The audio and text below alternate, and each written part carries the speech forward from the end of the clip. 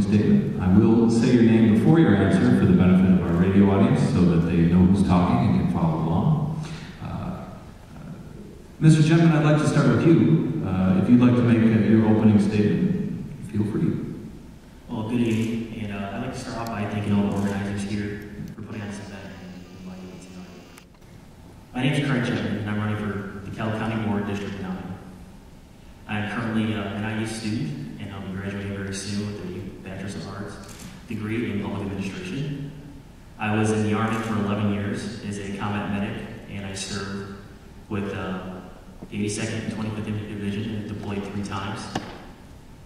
After getting out there, I came back to the area, and I had a beautiful baby daughter named Aubrey, who is currently 9 months. I am looking to run for county board because I want to give my daughter the same chances and opportunities I had growing up. I've had some concerns recently with how the county is running, especially with the fiscal responsibility that's going on. DeKalb County is one of the highest tax counties for property tax outside of Cook County and all the surrounding Colorado counties. It's time to really start looking through and reviewing the board and looking at the budget and the administrative apparatus to see where the actual money is really going. Until we have that down, we will not be able to fix the problem with spending $900,000, and then the proposed budget for 2015 is $800,000 out of the reserves. It's irresponsible, and we need to put an end to it now. I know tonight that most of you probably, well, some of you may not agree with everything I have to say, but you know where I stand, and you know that I'm honest and transparent. Thank you, Mr. Genteman. Now, Jim Luebke, Democrat, if you'd like to give your opening statement, sir. Thank you. My name is Jim Luebke. I'm a Democrat candidate for the DeKalb County Board in District 9 and ask for your vote on November 4th. After serving 6 years in the U.S. Navy, I earned my associate's degree from Highland Community College out in Freeport, my bachelor's degree from NIU. 2009-2013, I served as DeKalb Township trustee. I raised my daughter in DeKalb County, and for the last nearly 20 years, I've lived in the 9th District, and this last December I purchased my first home in this district. Out walking this summer here, I've found many, many people, the majority I talk to, regardless of their party preference. They simply want their government to work. They want to live the most for their tax dollars. Whether they're concerned about the county sheriff's office, court system, the health department, the highway department, Veteran Assistance Commission, Forest Preserve District, or the nursing home, they clearly saw their tax dollars allow the county to provide vital service to the people in District 9. Without these services, our county would be less attractive to the businesses that could bring good paying jobs to this district. I pledge to work hard in the county board, hammer out the compromises that will make our government work. That's why I'm running as Democrat candidate for County Board District 9, to make sure our government works to serve all the people of DeKalb County. Thank you. Thank you, Jim Luebke. I'd like to stay with you, if we could, Jim, for this first question. You'll have 2 minutes to answer, and then Mr. Genteman, you'll have your 2 minutes to answer. But Mr. Luebke, first with you, what makes you the best candidate for this office?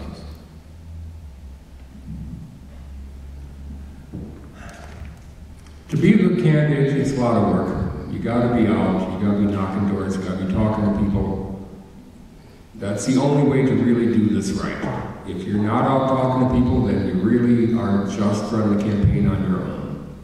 If you're getting the feedback from people and you're getting a door slammed in your face once in a while, you're getting people who don't agree with you, but well, because you're there, they're thinking about it.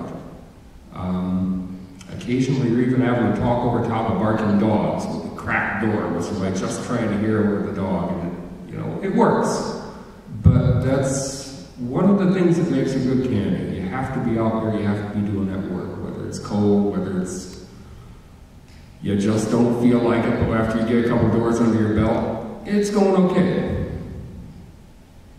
It's the hard work part of it. To do that hard work in the campaign, and then to continue to do that hard work once you're elected. I've spent since 1988 in this county. Spent a bit up in Sycamore, and ended up after a divorce moving myself down here where it's a little cheaper to live. And consequent with divorce, you know, I'd get once in a while get my daughter back here periodically from where her mother was with her in California. And so I've done a bit of, you know, raising my daughter. She spent a couple years at DeKalb, I think. Spent a bit of time up in Sycamore early on. Yeah, get invested. I came here in '88 for school, and I really just didn't think, was I going to stay that long? Well, there you go. It's been a while now, and I'm still here, and I guess it's sort of grown in me, and well, I want to try to make things better, and want to make sure we continue to do the good things we're doing, and not go too far one way or the other and cause our county more problems than we need to have. Thank you. Thank you, Jim Luebke. Craig Genteman, what makes you the best candidate for this office? Well, I'd like to start off with Mr. Luebke brought up a good point about going out and meeting people, door knocking. But I think the key is when you talk to those people, you need to listen to your constituents and really hear what they're saying. And I think that's what's failing to happen in this county currently. It's important to remember that I'm not a politician, and yes, I've never run for office before. But it's not important, because we have a county board that's comprised of many, not all, people that are simply out of touch with the concerns of the people in the county. We need to start looking at efficient and cost-effective ways to start to turn this county around. We have an aging population. The housing market is not doing well. The price of houses have gone down. Everyone's feeling that. Taxes keep getting raised. And what is currently happening in the board is not solving any of the issues. The people care about money, and they care about jobs. And we need to bring real job opportunities back to this county. And that's only going to start when we start really going through and analyzing the administrative apparatus, checking out those duplicate programs, and really finding out where the money is going. Really finding out. And after that, we need to remain transparent so that constituents understand what is really going on in the county board. We also need to work on eliminating some of the regulations. And that way we'll be able to keep the money in the walls of the constituents and away from the bureaucracy that is abusing it currently. Thank you, Craig Genteman. I'd like to ask you another question, if I might. How effective do you feel the DeKalb County Board has been over the past 2 years, and what areas can it improve upon? Well, I'd like to be fair, and I want to reemphasize that there are county board members doing the right thing. And we need more of those individuals, many more. But I'm really concerned about the fiscal situation in the county. One thing that I will not fall into is I'm not going to toe the party line. I'm an individual thinker. I'm not going to fall for groupthink. I'm going to make prudent, transparent decisions for the county. I'm going to sit there and listen to both sides and hopefully make the best choices for all the constituents. We need to also make sure we're analyzing all the committees and what is really going on, and make sure we have financially and fiscal plausible policies that are going through for the county. We have to stop. I understand and I agree with Jim about not going too far to the right, too far to the left. That's important because we need to stay away from personal ideology and also giving money to close friends and businesses of county board members. The people of the District of 9 of County Board want an independent representative, one who's concerned about enhancing the livelihood of the people of the district and not just simply occupying a seat with title and influence. Thank you, Craig Genteman. Now on to you, Jim Luebke. How effective do you feel the DeKalb County Board has been during the past 2 years, and what areas can be improved upon? I've run many races on a slogan that's on my lid again this time: open, effective, and accountable government. I guess I believe that is one thing that really strikes to the heart of why I'm a Democrat. If government isn't open, all sorts of things can happen. Yes, there can be contracts that end up going to friends of board members, possibly. That may have happened in the past, I'm sure, many years ago when things were a little less open. Effective and accountable, both of those roll around to what actually is happening. How is our county board doing? I guess it's a matter of you judge it by its results. Our county right now, if I'm not mistaken, the Chronicle just had an article about unemployment decreasing. There is only, I'd imagine, so much a county board can do about national trends in employment. I know unemployment nationally has been slowly crawling back up. It can do certain things. They are working on an enterprise zone. I know that, and I would advocate for that. That is one way to bring things back to life, to get more jobs in. The other, enterprise zones, you gotta be careful, because you can have tax abatements that tend to mess with our property tax system even more than it already has been messed with. They have to be judiciously used. But I have it from, I think it was the chair of the Finance Committee. He mentioned as far as the judgment of how is the county's fiscal health. We have a contingency fund. We have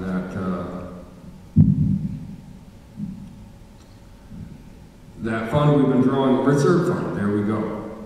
Lots of other units of government don't have it. Yes, we're drawing off it. It's scheduled to go down, as finance people say. They're budgeting that down lower and lower. But we have it. Lots of other governments have it. That's a good judgment. Thank you, Jim. Last question, and we'll start with you again, Jim Luebke. With the expansion of the DeKalb County landfill and citizens noticing an increased odor in the air, what will you do as a DeKalb County board member to keep our air safe? The landfill. It keeps coming back like that odor it emits. How about that? Okay. As far as the landfill, yep, I guess it's here to stay. We know that. It went through the courts. Ain't moving. However, I would have to agree with Mr. Porterfield came before us. The EPA, state, and wherever the federal fits in, they have the regulations, which is exactly what they're meant to do. They're meant to protect us from bad air quality, making sure that waste management lives up to that, work with waste management, make sure that they're doing everything they should be doing. I'm sure there will come a time one day when waste management will look at that landfill and say, hey, we've got some new technology, we've got something different we want to do with this, so who knows, 20, 25 years down the way, that problem may change in some way, you know? Who knows, maybe they'll decide methane generation at that site's worthwhile. I don't know. But at this moment, we've got it. We work within the regulations we've got. I mean, there's a good point to regulations. They keep us safe. If we didn't have the regulations, we might have a landfill like we used to have, where it was not safe, where there wasn't proper barriers in there. At least with Waste Management buying it, they took care of that part. They're redoing that part of the landfill, they're putting in the proper barriers, they're making it up to those regulations that are apparently seem to be so onerous to some people. There's a point to regulation. No, you don't need too much. Senator Proxmire, there might be some of the age in here. Remember him and his Golden Fleece Awards for things that were a little ridiculous. He's long gone, I think, but he didn't do that on a routine basis, and lots of work that was done is worthwhile, and lots of regulations done is still worthwhile. So that's what it's there for. Keep us safe, keep our air safe, county work with waste management, make sure we do. Thank you. Thank you, Jim Luebke. Now on to you, Craig Genteman. With the expansion of the DeKalb County landfill and citizens noticing an increased odor in the air, what will you do as a county board member to keep our air safe? Well, I'd like to start off, I've walked the district many times, knocking doors, meeting with folks in my district, and even outside of it. And of course, Mr. Luebke said the questions come up many times. And no doubt that we all want clean air, and an odor in the area is never desirable, especially in the neighborhood we reside. I have to admit that I do not have all the answers, and I'm not an expert on this subject. However elected, I will contact the landfill and other environmental agencies, sit everyone down, and take initiative to start solving these issues. We have to make sure that we're holding these agencies accountable and also protecting individuals and the constituents of the county. It's going to bring all sides together, and I would be happy to have any other county board members, Republican or Democrat, who are in the more affected areas to join me and help resolve this matter properly. Thank you, Craig Genteman. I guess we can stick with you if you'd like to deliver a 1-minute closing statement. Sure. I just want to say thank you to all of you taking time, coming out, your busy schedule. There's no doubt that my opponent and I have clear and different ideas of how to best execute the county seat. But I encourage you all first and foremost to make sure you vote on November 4th. And also keep in mind who is actually going to keep the county board accountable for all their fiscal responsibilities. We cannot keep spending the way we are and expect to turn things around. It's not going to fix the problems. We need to keep track of where all the money's going, and all the constituents need to know what is happening. I challenge you to vote right. I will fight to be a fresh, independent voice on the county board. I will make sure that the fiscal house stays in order and reduce the amount of regulations in this county. I am looking to try to make sure that my daughter and the rest of the constituents in my county, or in my district, in County Board, District 9, prosper the same way that I did. I thank you for your time, and I would appreciate your vote. Thank you, Craig Genteman. Jim Luebke, you have the final word. Like Mr. Genteman, I would also like to thank the Chamber, the Egyptian, and the Chronicle, and especially WLBK for helping get the word out to all the people who are taking a little time tonight to be better informed voters. I believe I have the judgment and experience the people of this district need in their next representative county board. Parenthood taught me something I think many listening tonight can identify with. The easy answer isn't always the correct one. That lesson applies to those who ask for your vote as well. It's easy to say you're in favor of lower property taxes, but the hard part comes in asking what you will cut to lower them. Our county government accounts for only 10% of the average property tax bill. What exactly is that sacrifice worth? Is a couple percentage point drop in taxes worth increased risk of accidents on county roads this winter? Is it worth making our county's veterans less able to find transportation to the VA medical centers for their health care? Is it worth lowering the standard of care in our county's nursing home? Easy answers are nice, but governing is hard work. On November 4th, vote for me, Jim Luebke, for County Board,